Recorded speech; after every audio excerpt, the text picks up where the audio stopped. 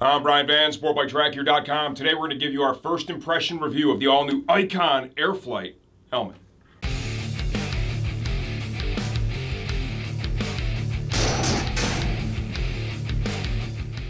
Okay, we're going to put a little something new into the first part of our helmet videos. We're going to call it the rundown. In case you don't want to hear me ramble on forever about all this stuff, I'm going to hit you real quick with the features, bennies, so on and so forth.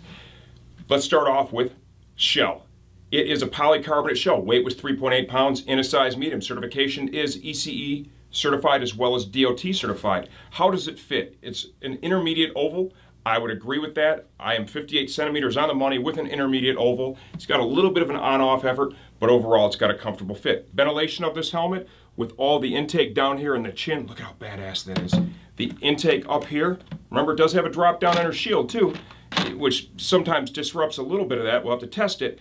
My expectation is the ventilation is decent. It's probably going to produce a little bit of noise too, so don't expect this thing to be quiet as a church mouse or like a shark helmet or something. It's not going to be that quiet.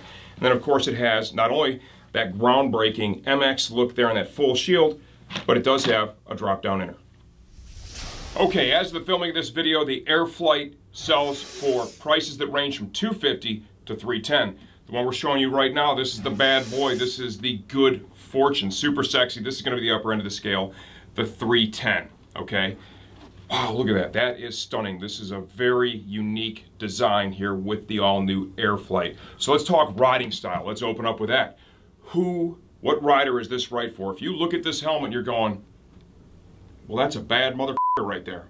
Well, then guess what? It is right for you because realistically, with Icon, that's what they aim for. They make quality products, okay, that kind of lend themselves to a bunch of different riding styles because their style, their look is so unique.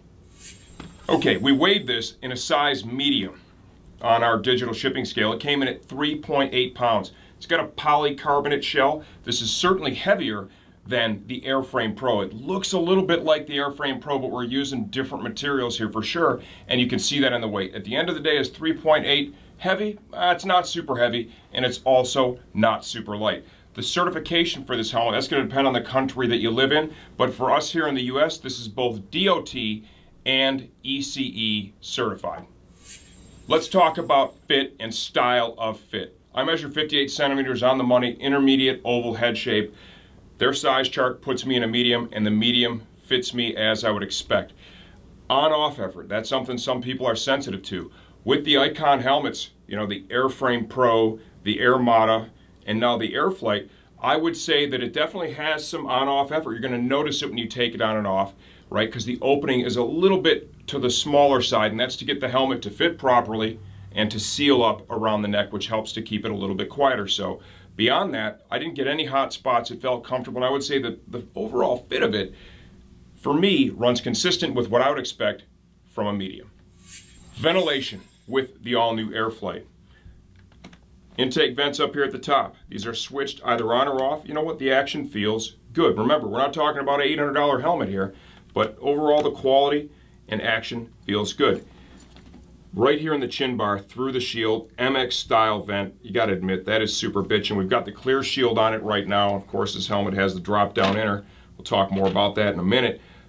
But tons of ventilation is going to flow in through right there. That's a great area to bring the air in the helmet. The switching for it is located right inside here. I don't know if Steve can get that or not. I believe up is closed, down is open, and that has a couple of stages to it. So you can kind of tune the ventilation with it. You'll see it does ship complete with a chin curtain already installed as well. For exhaust vents, they're built into the back of the helmet here, and that is a good, strong look for sure. Like I said, I haven't ridden it. It's Michigan. It's still March. But looking at the helmet, my expectation for the airflow, we will take it out and ride in it once it warms up just a bit. Expectation for the airflow is to the good side. Noise level, especially considering you're going to be bringing in air down here, you know, I would say not crazy loud, but that Airframe Pro is also not crazy quiet. So what I found with most of the Icon helmets is they do tend to produce a little bit of noise, but they do come with typically very good airflow. Helmets that have the drop-down inner screen, there are most times a little bit of sacrifice in ventilation up in the top of the helmet because they have to make adjustments to the EPS, right? And that shield is riding up in there in an area they would normally leverage for intake vents. Okay, now we're going to focus on the shield. It's going to ship with a clear outer. We've got a tinted drop-down inner. Of course, there are options available. We're going to show you how to service the shield right now because it's very different with this helmet. You've got a shield lock here at the bottom. They did a good job with that. That lip is strong. It's really pronounced. You can feel it when you have gloves on to lift it up. We have detents. Show you right here at the very top. Right here, that's all pretty much free-floating stuff. All right, little detent there, but that's going to pop up. No man's land there. And right here, we have a good, strong detent. Now, to get the shield off, if you want to replace it or change it, you're going to grab right here on the side plate, and you're going to pull out. The first time you do it, you're going to be like, man, that's a little bit unnerving. The pieces look robust. I popped this one on and off a couple of times. It hasn't blown apart, so my expectations are that's going to last and stand the test of time. There is a pretty big win with this because what they've done here for this side plate, there is no moving parts, man. There's no little lever, there's no little springs in there, and that's the stuff that typically hits the bed down the road. So this is probably going to last a long time. The Achilles heel could be this side plate, but if you want to zoom in there, Steve, you can show the thickness. I think they did a pretty decent job. You can see they've got metal receivers for this, so that looks pretty robust. Remove the other side, same way.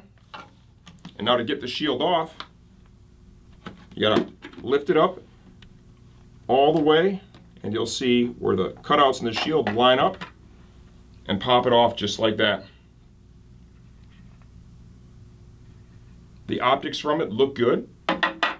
Optics from the drop-down inner also look good. You can have a look at the gasket around here when the shield's closed. The contact there does look good. All in all, this is a different approach for sure. It's a creative approach. There's some wins, some things that are better, and some things that, you know, some folks might look at it as a negative. To install it, get the one side on, hold it with your finger, come on over to the other side, line that up while you're trying to hold the first side. You know, that felt a little bit clunky. You could maybe try and do one side at a time, but still, once again, not horrible and no moving parts, which is absolutely badass. Slide the plate in.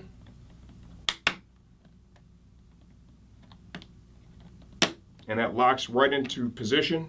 Nice and snug, no problem.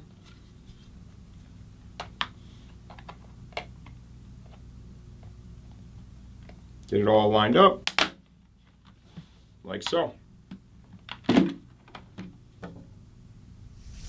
Okay, now let's focus more on the interior. It's going to ship with a breath guard in place. That's part of the demisting. Remember, this is a fog-free treated shield. So that's part of the demisting. For fog-free stuff, you want your coating, but then you also want a little bit of air movement up on that shield. That helps to just keep the air inside the helmet moving, and it greatly reduces the stress that's put on that fog-free coating. That is removable if you want to pull it out. It uses their Hydradry Quick Wick moisture wicking liner. That stuff's effective. They've been using it for years. The quality of the assembly of the helmet's really good. One thing it definitely shares in common with that Airframe Pro is this cutout here at the back.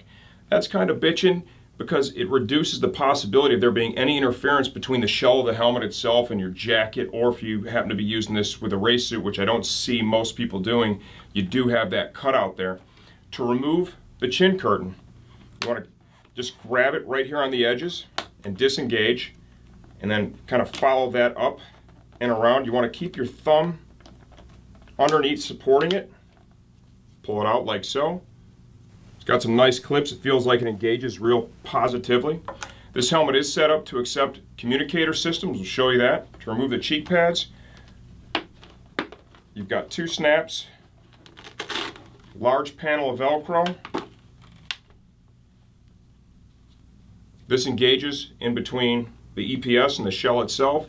There are retainers there. There's your Velcro patch, this little cardboard piece, right? That's out of there, don't need that. Quality of it looks good. Like I said, that's one thing with Icon, man. They do a solid job. The quality of their helmets, they hit a point, and it really started with their airframe, where, man, they just moved forward, and ever since that airframe, they have just continued to push forward, making good quality products. Top pads are removable as well. You know, is this the most technologically advanced helmet in the world? Well, probably not. But man, I gotta tell you, the quality's good, fits good, and it's got a super bitchin' look to it. And you know, let's be realistic. That's why you're buying this helmet. You're not buying this Airflite because, oh yeah, it's all about the technology and the weight and the. You're buying it because it looks super badass. That's the thing that where it starts. That's where the attraction starts. But the product itself is good. Icon does a nice job. Inside, you can see your EPS. It's channeled. You can see all the ventilation holes that are built in to help distribute air and exchange air inside the helmet.